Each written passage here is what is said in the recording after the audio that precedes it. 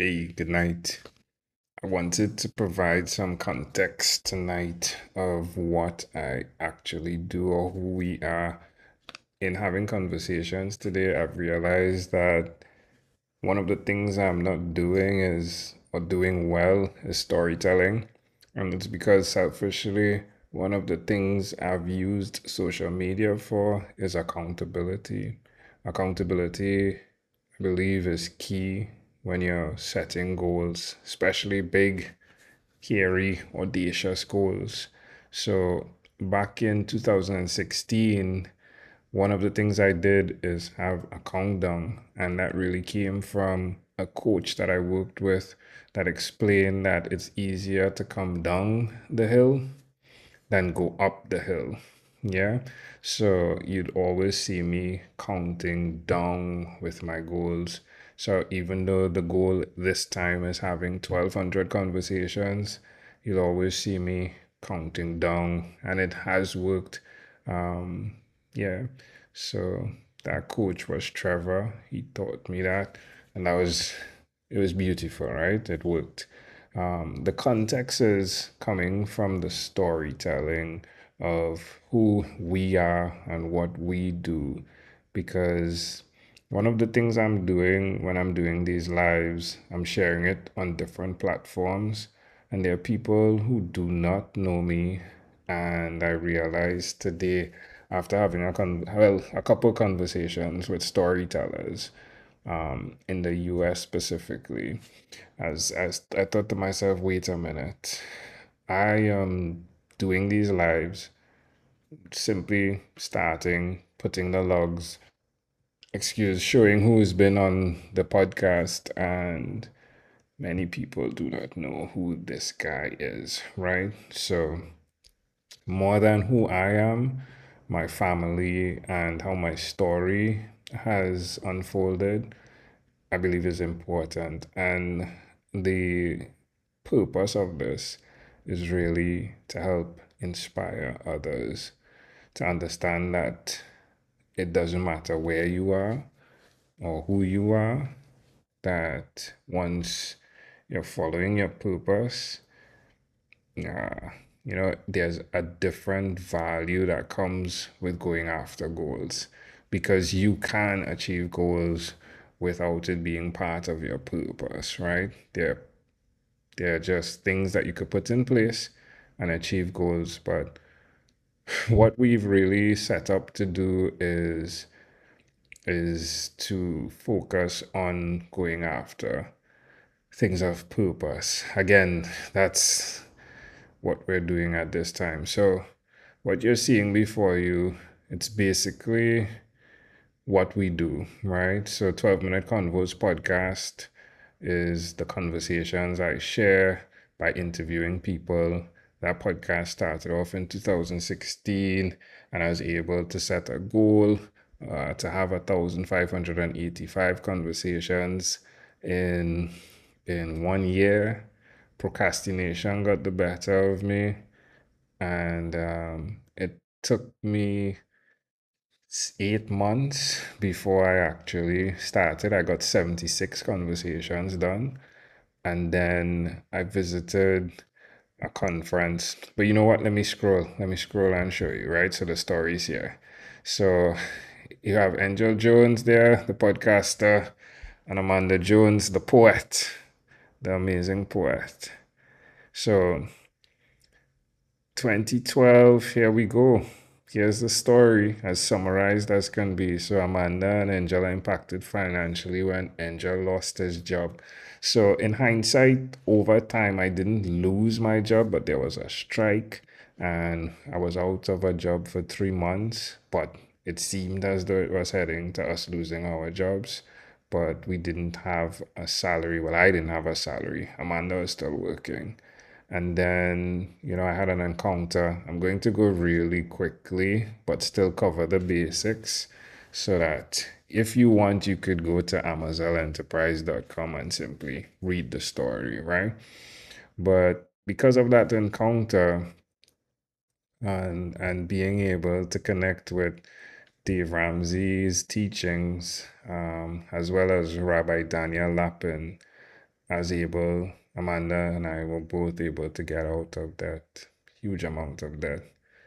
This is us at Nashville, Tennessee.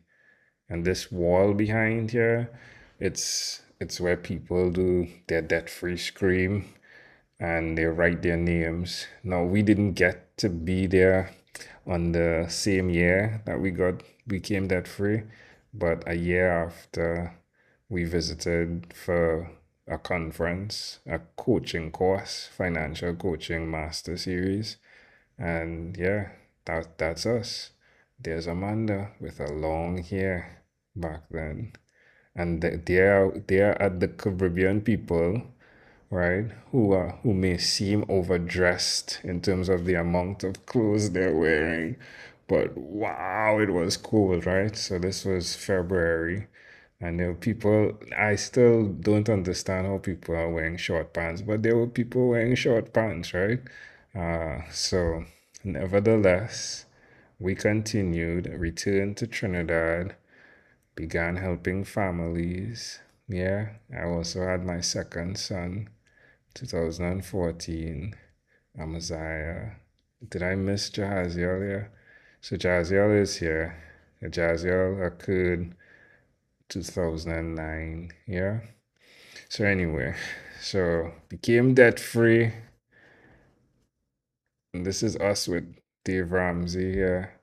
So that's a big thing because you read the book and then you put the principles in place and then you actually get the photo op opportunity, right? Like the photo opportunity and you meet the person and it's fun, yeah. But the thing that keyed in this for me today as well is today's the date, the anniversary date of Amanda releasing her first book. It was 20, was it 2000? Yeah, here we go. It was 2015. Poems for You and Your Neighbors, Health Disorder Simplified. And that was a task. Amanda got this. She started writing poems for patients while she was at work to simplify things. And over time, I loved the poems and I suggested that she create a book. And wow, that was a process, right? But the book was launched. We had an event. It was October 10. Uh, so that's 10 10 double 10 2015. It was just an amazing time. And that was the first book. So, anyways, running quickly here. So then she does her second book. I go to local school, Institute of Banking and Finance of Trinidad and Tobago to become a certified financial advisor. Time goes by, then we return to Tennessee for a conference by Dan Miller. Dan is no longer with us, but Dan has a podcast, 48 Days to the Work You Love. And, I was listening to that podcast that got me keyed in here. You see this guy right here? So, this guy here, Bruce Coleman. Yeah, he's amazing. So, this is Amanda and I right here. This is Don Miller here. Amazing guy. But yeah, so there we are at this conference, and that's where in August I decided to continue with the podcast. I was at the event and I heard a voice say never give up. So I returned to Trinidad with 76 episodes. I wanted to get 1585. I'm a very competitive person. The reason I wanted that amount is there's a podcast I was listening to. His name is John Lee Dumas, and he was doing an episode a day every day. And I thought if I could do what he's done in terms of the amount of conversations he's had, then I would have the ability to develop a skill that he has. So that was the number he would have been at the end of the year. and I used that as my competitive push. And then when I returned to Trinidad and started from 77, I had a very good friend, Tom Schwab, suggest I create a world record, Guinness Book World Record. So he explained how to apply. I applied, and then they said it will take 3 months before they give you a reply, and then they shut the thing down, right? They said that it's not quantifiable, is what I got back, right? Something like that, right? Like, don't quote me on the thing, but they basically said it's not possible to apply for what I am doing. So, but I had 1,001 conversations. I got 1,001 plus the 76. So 1,001 in 3 months. Yeah, and that was just amazing because of the people I connected with. The numbers weren't as good as the way I'm doing it today. I started and didn't have as many people when I began, but oh my, like the numbers are something like 100 in the first month, 300 in the second month, and then six something in the third month. And the numbers represent what momentum looks like when you're going after a goal. And that's why it's so important to hold on right through. So, again, like if you are setting that goal, don't give up, right? Don't give up. So anyway, because of what we were doing in the podcast space, we were invited to Podfest. I had a conversation with Chris Krimitsos. He's the guy that does Podfest. And we were invited to Podfest. I'm saying we, Amanda and I went, but I spoke at the event, right? It was really cool. Then in 2017, Stephen Scoggins invited me to North Carolina, and this was when, like, I put on Facebook, I did a post and I said, who's in North Carolina? And people responded like almost immediately. And while being at Transform You Live, which was an amazing event put on by Stephen, so it's the morning I'm going to the conference. It's a day conference. And then in the evening, I'm meeting people who are driving an hour, who drove out to meet me at the hotel. And that's when, and I mean, just to give credit to those that came out, it was multiple people. And like I went to dinner with one crew, like, right? And then I actually met my aunt, who I hadn't spoken with for years or seen for years. And, so that was a blend of things that occurred that I thought, hey, this may be something here. So fast forward to 2018, I'm faced with a decision. Do I go into a property opportunity, or do I go across the 48 states and Canada to meet the people that were on the podcast? And history has it that we went the route of getting through 48 states and Canada. Now, the goal was not to do 48 states. The goal was simply to meet people, but it evolved as we were there. And there's just a lot of stories that I have to share, but the goal evolved, and it was just amazing what we did. This is what the map looks like. I say in 12 weeks, Amanda likes the 80 days concept, right? 48 states and Canada in 80 days. And this in itself is just something that we're so happy we did when we did it. So in 2019, I resigned my day job to become a full-time entrepreneur. That sounds so great, but the reality of it is another story. So Amanda gave birth to our third son, And then she also launched a total of 4 books that year, the Rhyming Bible Bubbles series. Rhyming, can you say that quickly? Rhyming Bible Bubbles, Rhyming Bible Bubbles. So 2020, after resigning, right? 2020, boom, the world shuts down. At least it feels like that. 2021, and we did some good things during this time. It was interesting. Like we planted, we had fun outside time. This was fun. 2021, Amanda and Angel set a goal to write a book. So we were saying, all right, it's time for us to write our story. And we started with it. And then the plan changed because we decided that it would change. Amanda's mother was diagnosed with a progressive lung disease. And we decided we'll commit and dedicate our time to working with her and helping her father.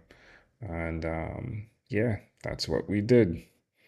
And again, 2020, March next, Amanda mother passed away. And everything that goes with this has been reflected on the podcast conversations I've been having so far.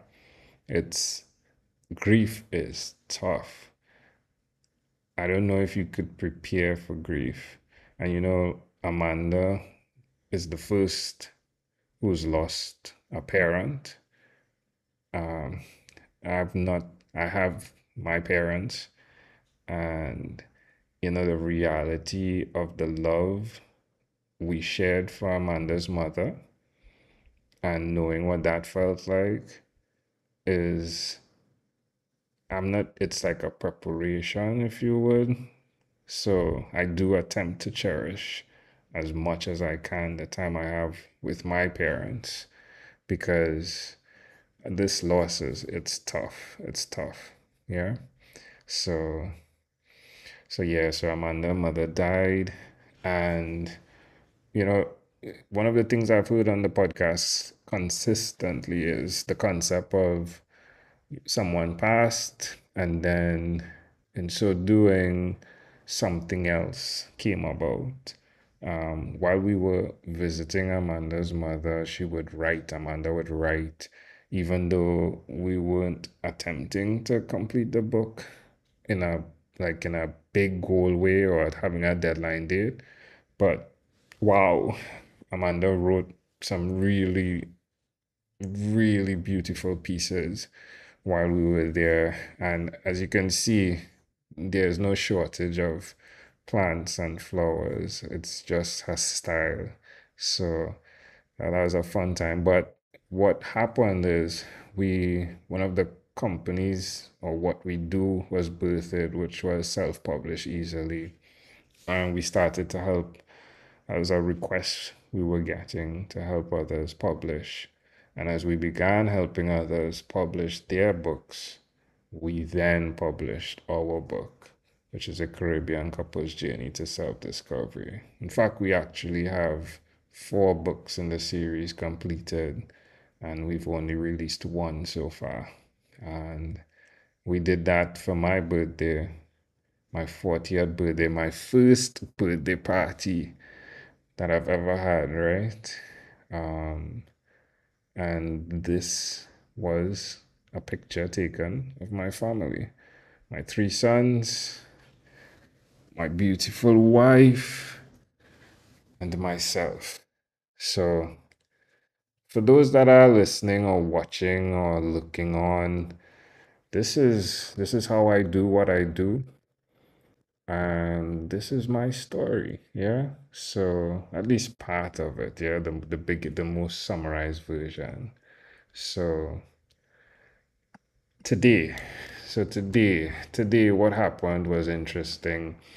I came out to have these conversations. I'm all goal oriented here. I'm pushing, and unfortunately, and I believe it's because so it started with at the beginning of the day. So my before I went to sleep, my phone didn't go to sleep with me, which usually happens as a safety mechanism. And I've not used an alarm system for years. But because I do not want to disappoint anyone by oversleeping, I'm sleeping with this phone with an alarm. Unfortunately, my phone stayed outside of the bedroom, and I woke up and I was hearing birds chirping. And I knew immediately if I'm hearing birds, it's too late because I usually get up at 3:45 to then prep for conversations that start at 4:45 a.m. And unfortunately, I missed some people, right? Even though this morning, today, I would have probably, really hit my goal of what I wanted to. But it's all perspective because of where I started before and what I did. I'm so grateful for what I have gotten, but there's still the competitive side of me that still, cringes at not being able to get what I could have gotten. So this is what the layout looks like right now. The first week, which only had one day, right? Which I I only had one conversation and then canceled everything else, as I've mentioned before, so that I could get things in place together with Amanda because everything was in a mess, right? So that was done on that one day. Second week, wow, blown out of the park, 74 conversations. Third week, 80 conversations. Momentum is building. Fourth week, 81 conversations. It's like I'm getting, is it A? I guess that's B, probably B's, right? I'm getting B's and excited and managing rest. So you would not believe what it's like having to manage my body as I'm going through these conversations because I'm waking up early and then I'm going to sleep late. So, but it's to be able to have people from different time zones to be facilitated. So I'm not complaining. It's just something that I have to manage. Unfortunately, I believe the test of cutting the grass for the entire day added up.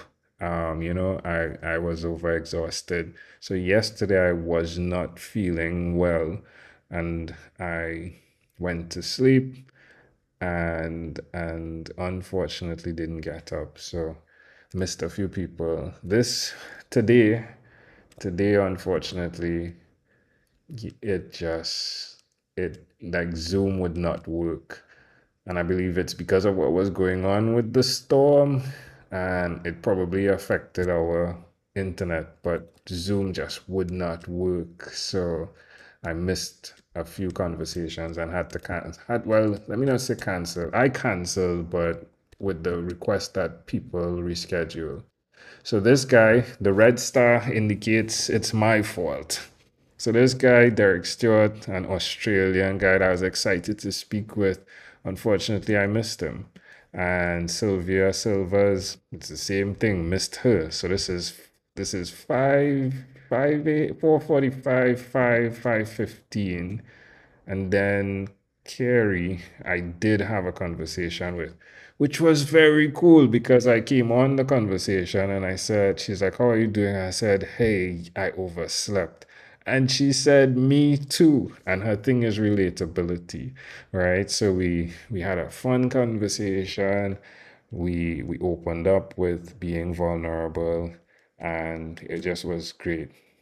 This conversation, Sandra was around 9 a.m. and I'm going and things are flowing. I speak with Kelly. She's by the lake. She's looking at the swans. Meredith, her laughter is exactly like what you see it is there. Tuska, Brooklyn. She has on her hat thick New York accent.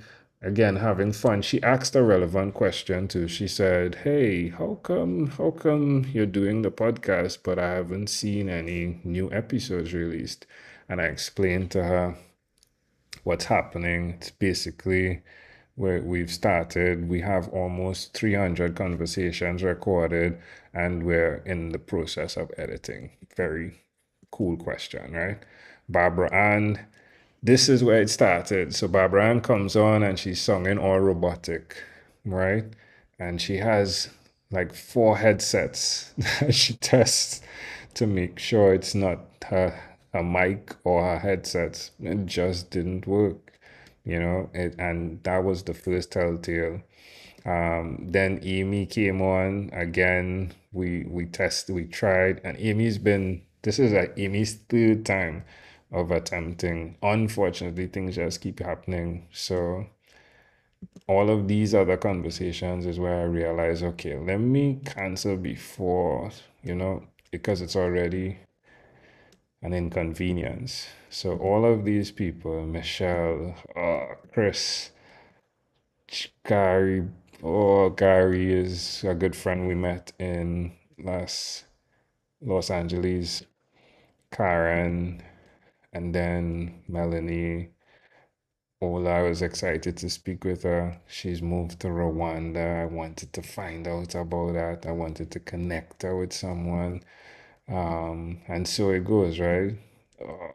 Then I started, and unfortunately, this person didn't show up. I don't know what has happened. There's a there's Hurricane Milton, well, Storm Hurricane Milton that has hit. It's going on. I don't know who's not coming because of that. So let's hope all is well with her. And then Blondie is who I connected with, had a great conversation with her. Haitian background, right? With Jamaican ex-husband is how she described it. Fun conversation. Amy, Heart of Gold, jumps in here and talks about, you know, what she's done from the perspective of accident she's had. Just amazing conversations. Pamela. So Pamela was driving to Yosemite. Well, let me not say where she was driving to, but because I don't know if she wants anyone to know that. But she's driving, and we just rescheduled because she didn't have headsets, so the echo was coming back.